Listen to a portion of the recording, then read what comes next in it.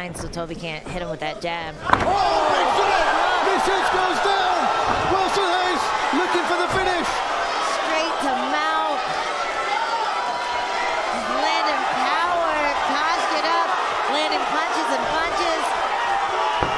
Toby's gonna buck here, try to get free. He has the cage, he can use the wall to get free too, but Wilson's on him tight and he's been in this position a million times before.